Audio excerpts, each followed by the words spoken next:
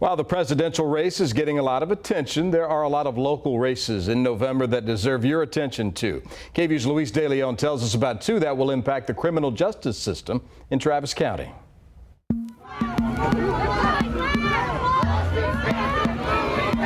For months, people across the country have taken to the streets to protest against police brutality and how some officer-involved deaths have been handled by the criminal justice system. Let me see your hands on the left! Do not move! Flat on your stomach. Flat on your stomach. Flat on your stomach. And some races on the ballot could make big differences on how cases are dealt with in the future. Travis County is still sort of trying to find what its next stage is, what its identity is going to be with the district attorney. And it's that race where the current Travis County DA, Margaret Moore, lost to Democrat Jose Garza in the July primary runoff by a landslide. Now Garza faces off against Republican Martin Harry, and experts say a lot is at stake in this race. It absolutely can have an impact. The DA is determining whether people are staying locked up while they're awaiting trial, deciding what types of sentences might be appropriate to pursue. And who you vote for could also impact your tax dollars. We have a stake as taxpayers in how city and county resources are spent, and policing and the criminal justice system is a